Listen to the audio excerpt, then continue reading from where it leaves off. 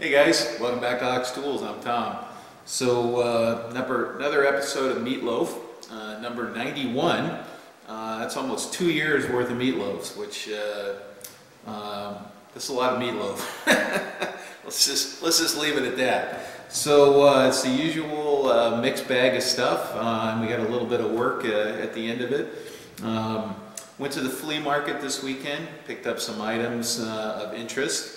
And got a weird hammer that we'll talk about. My end mill guy was there again, so of course I can't walk by that, you know, and leave that stuff sitting. And got an instrument that we're going to show you. That's kind of a handy tool to have around the shop. We'll talk about that a little bit. And I've got a viewer appreciation mail. That's actually just a really nice story, and so we're going to play our little part in that story and kind of close the loop on that, which is kind of neat. Been playing around with the Taft Peirce Surface grinder, and that thing is grinding excellent. That's the nicest grinder that I've ever used, and so far. Anyway. Just been grinding some kind of odds and ends around here, just seeing how it performs, and taking measurements, and just having a good time. I've been doing a lot of that off camera, and there's definitely going to be some grinding videos coming up as we have projects that need that work. So it's still on the damn pallet jack, so I'm just playing with it on the pallet jack till I find a good space in the shop to park it. So anyway, let's get cracking. I got plenty of stuff to show you guys, and sit back and enjoy. Okay, so let's get started here. This is the flea market scores for this weekend. Some of these we're going to zoom in a little closer and look at the stuff. Let's do the easy ones first. This is a Starrett combination square head, and this is the forged and hardened version. And for those of you that don't know, the way you tell is the paint finish. The paint finish is the giveaway. The forged and hardened ones have a smooth finish. The cast iron heads have a kind of a wrinkle finish on them. Also, you just look at the surface, and it's and typically the corners are really sharp on the forged and hardened ones, because they're hard and they stay crisp. This one's pretty much brand new, and amazingly still has the scriber. Maybe they glued it in there, I don't know, but everything's in good shape. 20 bucks for that. It came with this one here too. I bought them both together from an old guy there, and we got to chatting a little bit. And this one's also forged and hardened. Now this particular one is a Lufkin, and it's not marked as a Lufkin. The only indicator is the green paint, and it says hardened right here, and then this little knurled knob is kind of a giveaway there. So in fact, well, I have a little Lufkin square over there. I'll bring it out maybe. And but you know, 10 bucks for that and 20 bucks for that. So that was a nice buy, and that'll go in my my little trade box, I think. Well, you know what? I should rephrase that. It's not really a trade box. It's a box of stuff that, as I upgrade my tools, I've been putting things in there, and my intent is to do something like what Keith Fenner's done with What's in Your Box at some point. So, but stay tuned for that. More details on that later on. But anyway, that's probably where those will end up in there. So, and once again, I'm gonna get in closer on some of these more interesting items. In fact, I think we're ready for that. Let me move the camera, and I'll get in close. All right, so here's a close-up of these guys, just so you guys can see it. This one's got a little staining on it, no big deal. This thing, I don't think it was ever used, just looking at it. That's the Lufkin, and their characteristic is this knurled knob. This is the giveaway for Starrett. If you see one of those at a distance, you know, pick it up and look at it, and that's the Starrett nut. It's really unique. Okay, all right. So this guy here, actually my wife picked this up for me. She says, "Oh, hey, I got you something." And I said, "Oh, really? What is it?" And she pulls this out, and I said, "Holy crap! This looks like some kind of alien combat weapon or something, right?" Now, I'm not sure what kind of hammer this is. Okay, it is definitely a hammer. It's got little serrations here, very narrow face. My first impression, it has a bevel here and a bevel here. I think this is some kind of roofer's hammer, is what I think it is. You know, this might be for splitting shingles or something like that in there. And then this little kind of notch here kind of looks like it might be for pulling nails. I'm not sure. So maybe somebody out there knows. It's got a little bit of marking on here. We'll talk about that in a second. This is a cool handle here. These are leather washers that are stacked up on a rod and then shaped to make a nice grip. And it's marked Versastalt, V-E-R-S-T-H-L-T, Versastalt. And you know what? I can't quite read the other thing. I'll put something on that and highlight it, and I'll post it on the screen there for you guys so you can look at it. But it's quite the odd bird, but it just has kind of a neat shape, kind of, I don't know, semi-Viking looking or something like that. I'm not sure. So you know, if you saw that on Game of Thrones or something like that, you go, "Oh yeah, that looks like a cool weapon," you know. I don't know, and it looks like it's got maybe tar on it or something like that. Or paint, I don't know, let's see here. Yeah. I don't know what that is. Might be tar, I don't know. Anyway, pretty trippy looking hammer there. I think she gave 20 bucks for that. And then these, who knows what that is? You know, maybe that's just to hang it or something. I don't know, kind of neat though, huh? Add that to the hammer collection, so. All right, so this next one, I don't pay any attention to that. I visited my my end mill guy out there, and let's see, how do I want to do this here? Yeah, that'll probably work. Something like, let's do it like that. Visited my end mill guy out there. Anyway, I got the story on it this time. This guy won an auction for a storage locker that somebody abandoned or whatever, couldn't pay for anymore or something. And anyway, there was about, I don't know, 300 pounds of machinist junk in there, end mills, and that's where I got the boring head a couple of weeks ago, or a month ago, and all that. So let's just kind of go through this. Here's a spotting drill, a 90-degree spotting drill. This is I can't remember. This is made in Sweden. This is actually a real nice one, pretty long, so it's good. This is a Bassett end mill and pedigree, little corner radius there, 3 flute. I talked about these the other day. This is 1/2 inch, which is a good size. Carbide countersink. Okay, so it's got a high-speed shank with a brazed carbide cutting edge on it, 90-degree. Somebody ground a little flat in there so that it'll retain in a tool holder a little bit better, so that's nice. Oh, these guys here, this is a different type of MA Ford countersink. These are 3 fluters here. I haven't actually used this type before. I have some 3 fluters, but not by MA Ford, some other kind. These are 90 degrees. They feel pretty good, so we'll give those a try. You know, the single flute ones tend to wag around a little bit, and multi-flute ones like this stay centered a little bit better. But the multi-flute ones tend to chatter in tough materials, so depending on their geometry. So we'll give those a try, see how those work. Might be a good one. A couple of high-performance 1032 taps. These are exo taps, spiral flute, plug, nice ones. Yeah, those are probably $13 a piece taps right there. So, oh, here's another little solid carbide countersink, 90 degree, 1/8 inch diameter.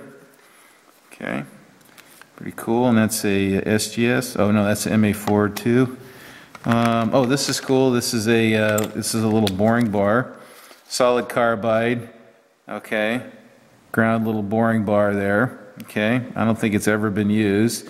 These are really nice for small holes, and the carbide shank is nice and rigid too. Okay, and let's see who makes that. This is probably Scientific Cutting. Yeah, Scientific Cutting Tools. These are actually pretty reasonable. So if you ever need a precision ground boring bar, Scientific Cutting Tools is a good outfit. A little 5 flute or 6, yeah, 5 flute, ½ inch, little stub length there. Okay. This is a real nice one too. This is Destiny Tool, which is a pretty well-known cutting tool company. 3 flute, this kind of tighter helix here. So I don't know. That one looks. I want to try that one. That one looks pretty tasty to me. I think this is another boring bar. Oh yeah, this is another boring bar, kind of short and stubby there. Okay. Yeah. Let's see what they call it.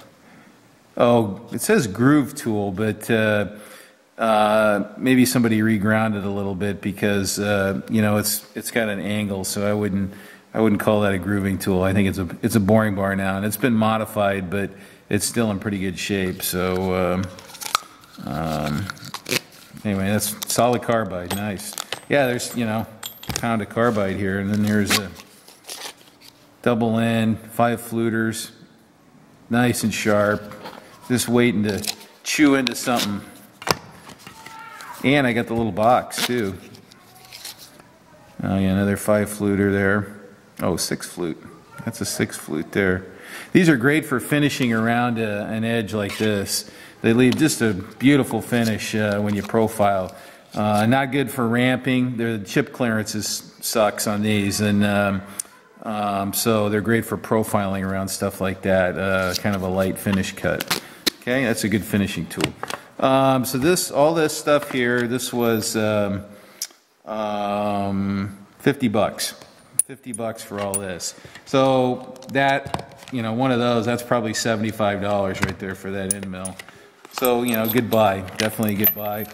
And he wanted to sell the whole lot to me, but it's more than I need and more than I care to deal with, so I passed on it.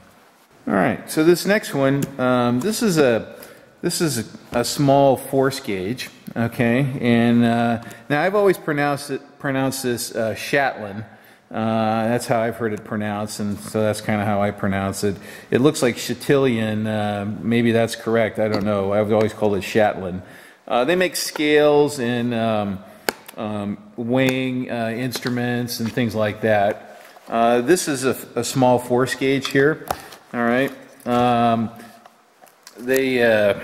don't know, they made gajillions of these here. Let's get this thing out of the way here and we can kind of see this. And I'm just going to put this on here just because it's convenient to push and pull on it.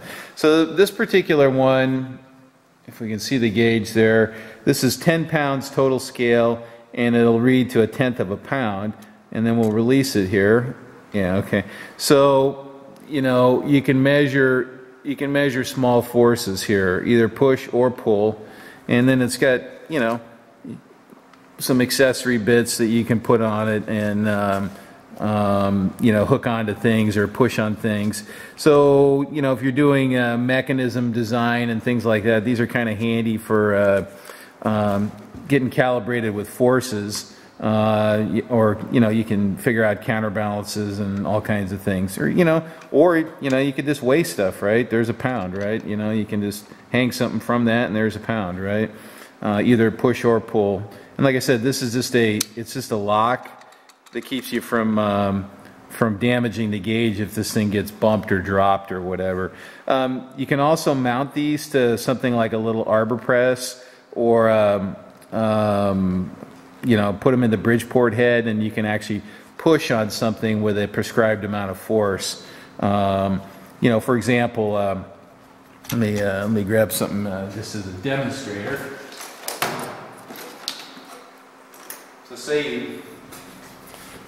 say you wanted to torque something, right, to a kind of a specific torque, a very low torque or something like that. So you could do that, in this situation by pulling on that. Maybe you couldn't get a normal torque wrench in there, or it was a range of torque wrench that you didn't have. Oops, I should release that when I do that. And so you can do stuff like, I don't know, it's just limited to your imagination. So they're kind of handy. This was $40, and you know, I have another one that's a 50-pound, but this is kind of a lighter range that I've run into wanting that as well.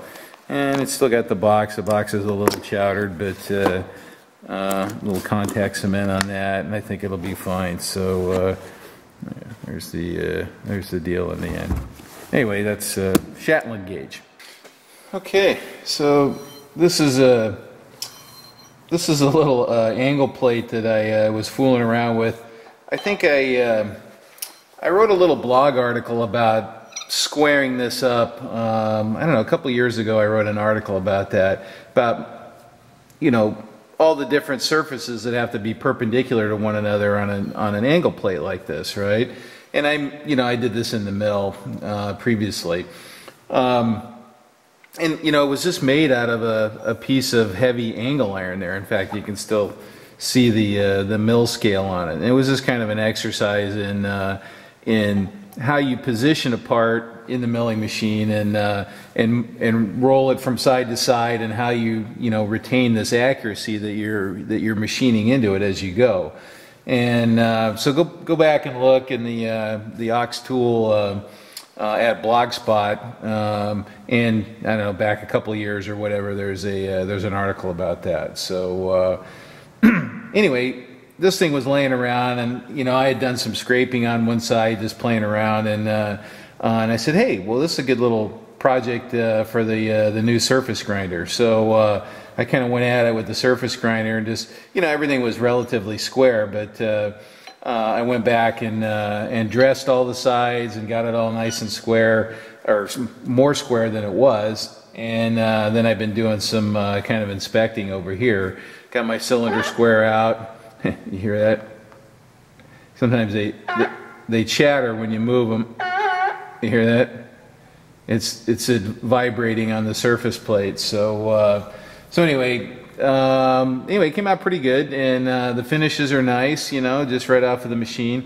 And this is soft steel here, and that was a what wheel was that? 40. I think it was a 46H wheel is what I was using on that.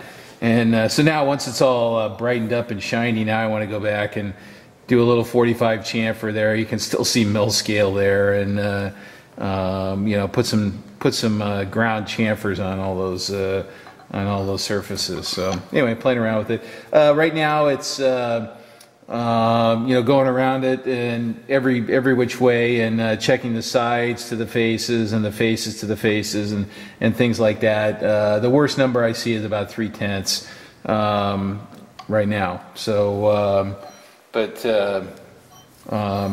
I want to work on that a little bit and see if we can get it better than that. So anyway, another future project. That's what I've been playing with the Taft Peirce grinder, kind of off camera. So okay, so this next one, this is a great story here. A viewer sent me this hammerhead here, and his name is John Offner, and he's in Gaston, Oregon right now.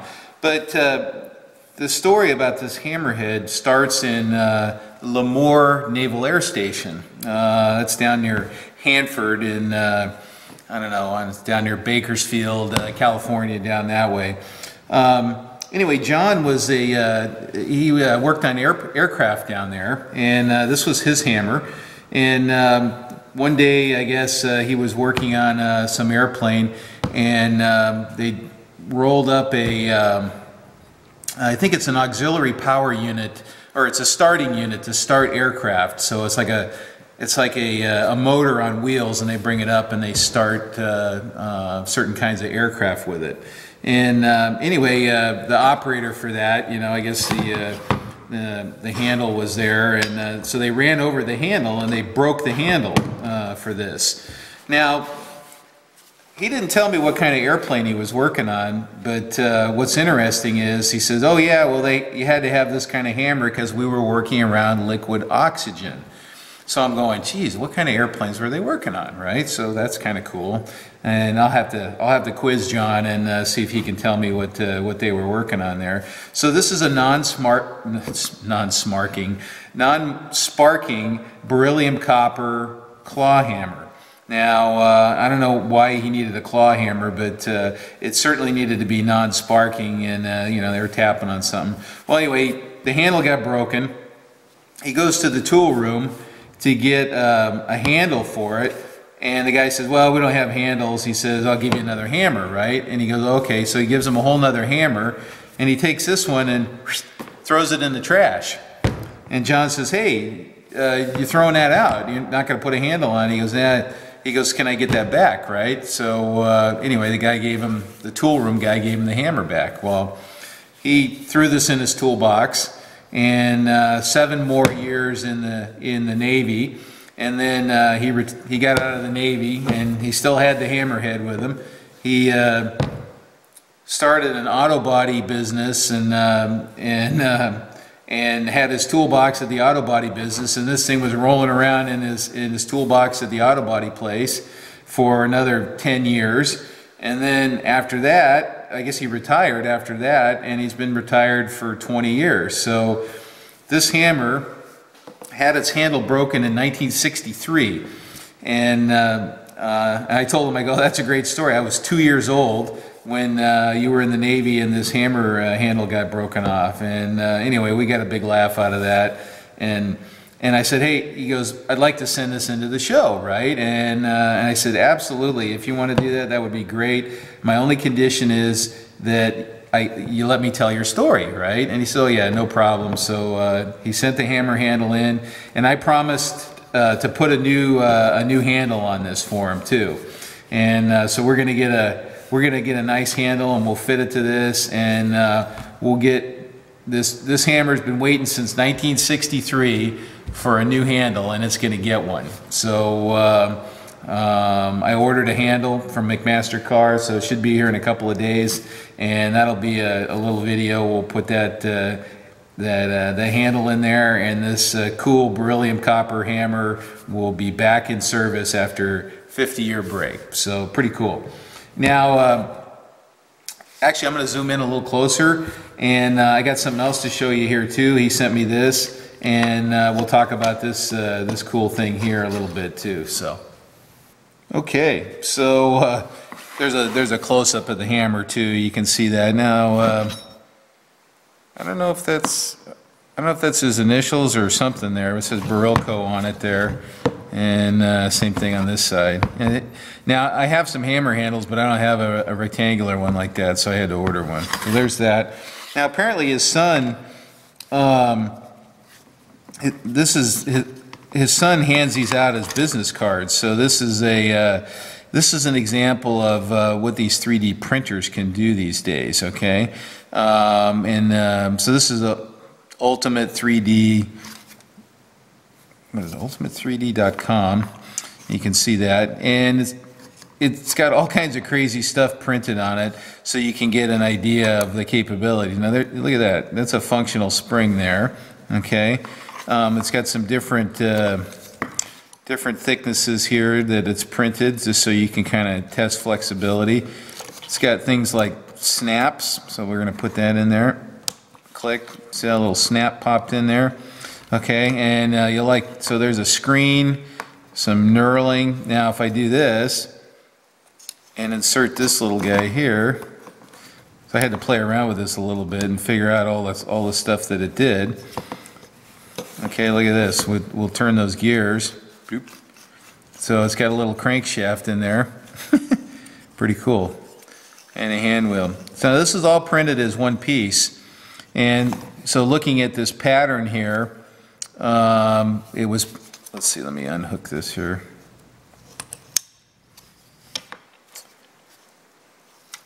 I doubt it was printed like that. So I think it was printed,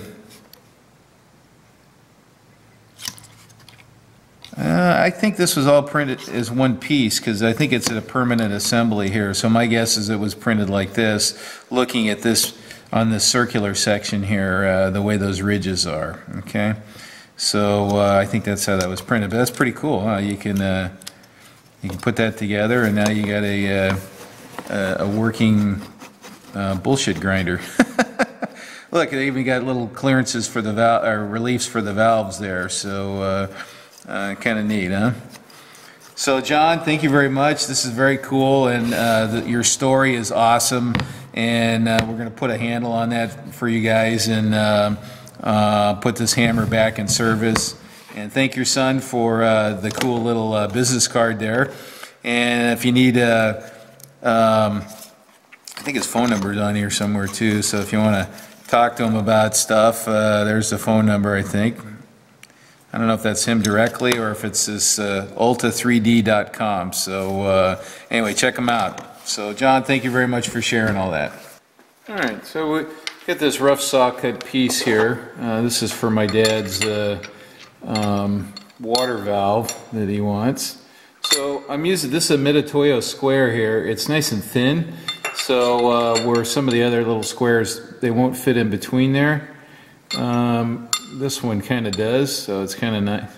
Oh, I suppose the other thing I could use one of those, one of Stan's squares too. I didn't think of that. Actually, you know what? Gosh.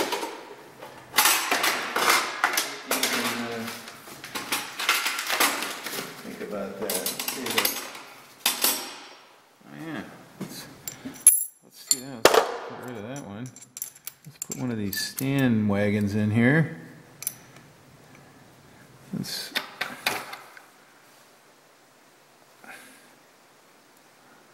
Oh yeah. That's pretty good. That's one of those bar Z squares there. Okay. So this is the this end mill that I got at the flea market. So we're gonna actually test drive this little pup and see how it cuts. So actually, let's raise that a little bit. All right, 1400. Sure, I can go with that.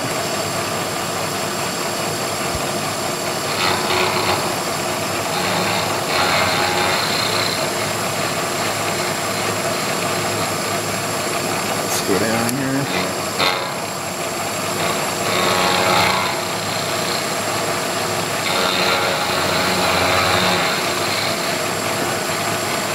You can see it's kind of a funky cut, but a saw cut, I should say.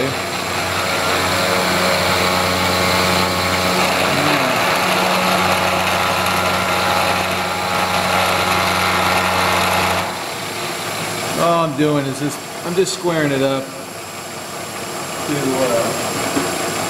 so I can hold it sideways in the vise there. So.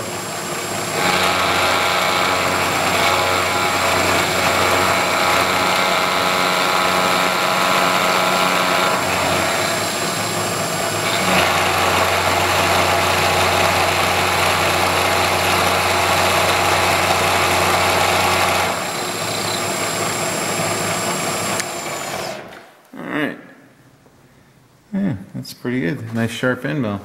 Okay, so I'm going to deburr that. I'll flip it over to the other side. Then we're going to put a big slot through the middle of that. Okay, so we got this side squared up. We're going to poke some holes in it now. And these are just starting holes here. I'm going to mill a slot in there like that. That's about ½ inch. Make sure I'm on my number here. Thinking about cameras and angles. Now I'm not using a center drill because this is a stub length drill and it's undersized from my slot, so I'm not too worried about positional stuff here.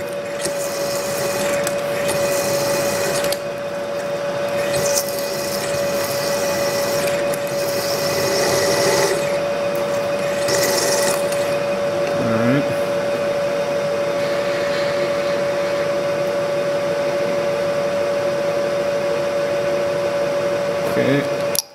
So, in fact, this actually kind of removes most of the material there already. Then I'll drop that end mill through there.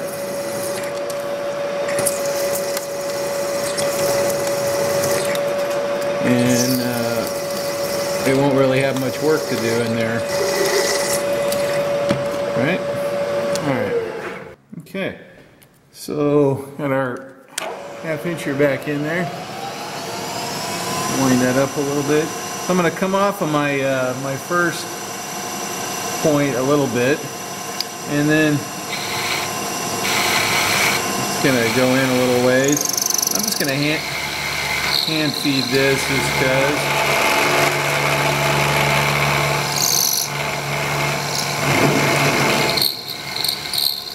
And I'll come down a little bit, come back.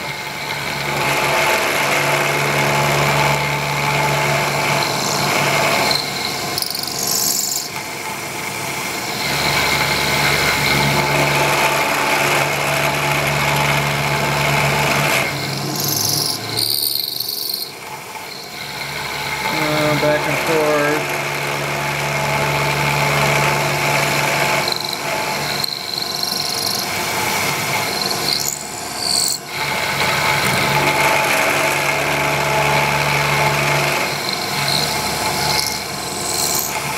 Alright, so it's through now.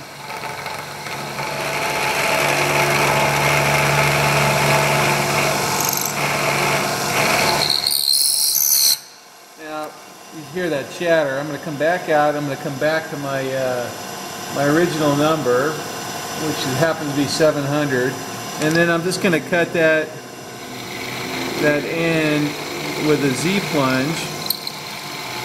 You see, it's in general much more cooperative. Okay, and then I'll come over to my other mark, which was 1.3, and do the same thing. Hey, nice and mellow, and nice and straight too. Okay, so let's see here. Yep, a little over an inch. So the valve lug on the water valve it's about 3/8 by 1. This will make it easy to put on, and you know, he's going down a hole to put this on the valve actuator. So, all right, so there's the little rotator after I cleaned up the ends. So what I'm going to do here is I'm going to add these on like this, and you guys go, what the hell is he doing there? The reason is I want him to have a clear view as he's putting this thing down there, so he can see as much as he can see around this thing when he's dropping it down in that hole to rotate the valve. So I figured I'd put this kind of fork assembly here, like, so let me see if I can stand it up. Okay, maybe I can. Something like that. Oh, come on, stay. Oh, there it is. Something like that, and then I'm going to add the rotating rod on to this. Then he can see, you know, where he is. He's got a clear view down there, and this should be plenty strong enough to rotate that valve element and get it done. So let's get these tacked on here so I can get it fitted up here. So I'm just gonna use my my welding duck and some eyeball centric here. So this should hold it while I get a little tack on it there. Get it positioned the way I want. So, you know, this is like, some people call these third hands or something like that. So now I got enough. I can get a good tack on that. Let's do that.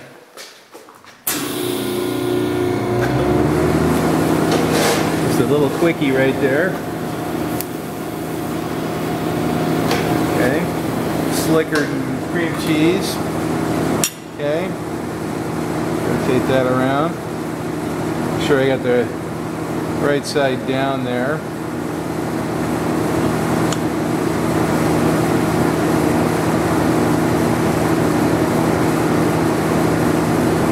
And then, you know, after they're tacked, I can tweak them around a little bit too. Actually looks pretty good. It's just a valve turner, so I'm not getting too carried away here. All right. I gotta do a little massaging here, and then we're gonna get this this part fitted up here. These will be pulled in a little bit more. All right.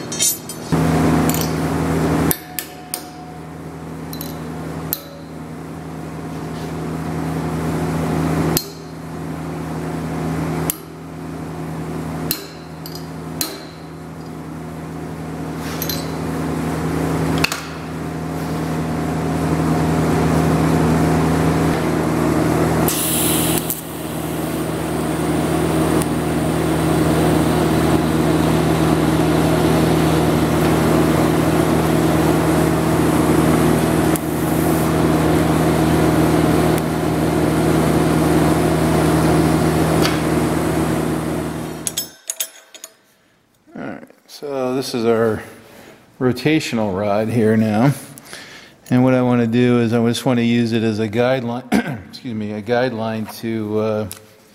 Actually, let's use the fine side here to cut that. So I'm just going to mark that because what I want to do is just cut that out. So this drops in here, and then I get a nice weld prep and a nice solid joint there. So now, you know what? That looks like a hacksaw job to me. So let's go grab a hacksaw and we'll lop right through that. Okay, so I'm going to use the old fingernail start here. Get a nice straight start.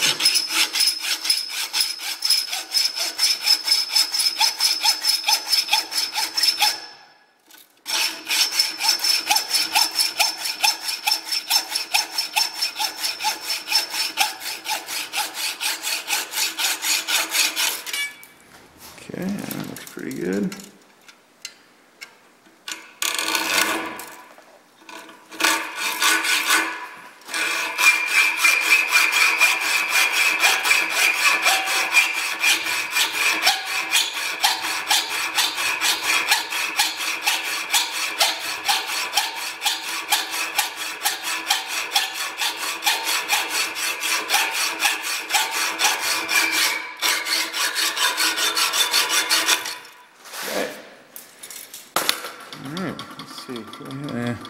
All right, so let's do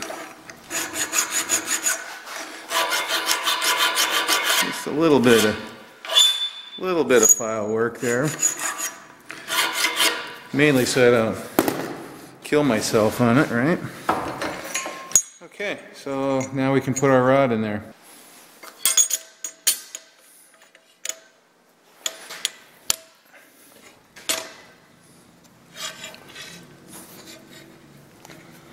Alright, oops, you know what, I need to hold that from rotating. What do I got here? You know what, I can just hold it for a minute while I tack it, and then I'll want to tweak it and true it up. So let's smack a tack in there.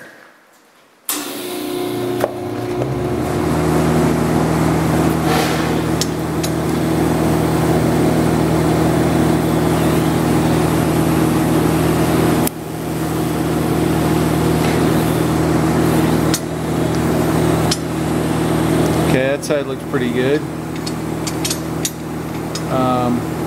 So I'm going to tack it. I'm using a little stainless filler rod just because it's softer, and you can bend it around and it won't break.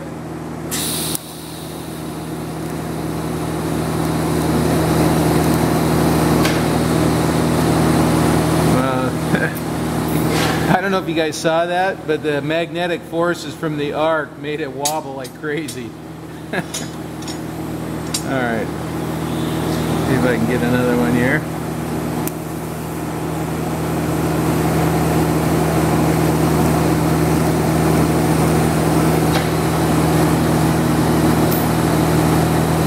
Alright, so let me adjust it a little bit, and then we'll do some more welding on that and finish the welding.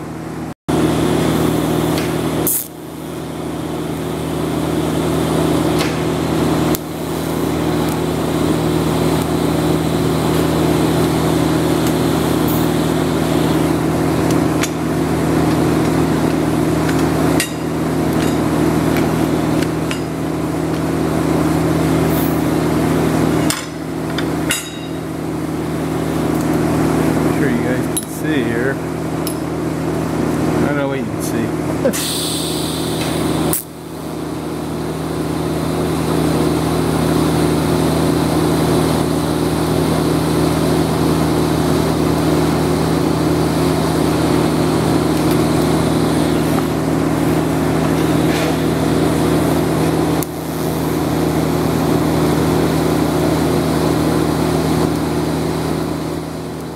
Alright, so here's the cross handle, and then I just poked a hole in the middle of it there because I'm going to push this through, and this way, you know, when you drill a hole through a tube like that, it weakens it considerably, but by passing this rod all the way through, and I'm going to weld on both sides here, I regain my strength there with that tube. So I'll just leave a little bit sticking out of the top. I don't think it matters. And then laying it on the table like this, you know, I have a flat at the other end here. So I orient nicely, you know, in a, you guys have heard me say, a workman-like manner. So it would kind of be the pits to have this, you know, lopsided in relation to the flat down there. It would be tragic. So let's stick them together, and then we'll do a little final cleanup on this and package it up.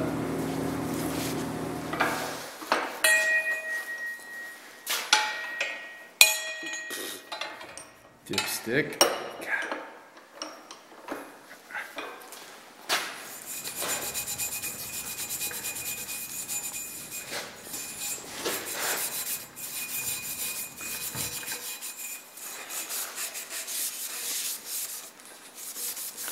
Actually, one of the things I was thinking about was, you know, how much torque can you put on this, right? Or how much wind-up is there? So maybe we'll test that. That might be fun. So let's try that. Let's see what we got here.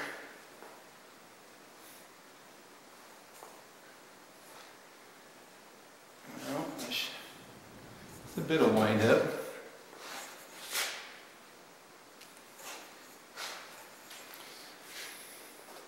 I don't know, I have to go try it. I have to have them try it. You know, it's just, it's operating a, you know, a street valve. Kind of like a sprinkler valve, but it's the main water at the house. So anyway, there you go, Dad. One really expensive valve turner. Thanks for watching, guys.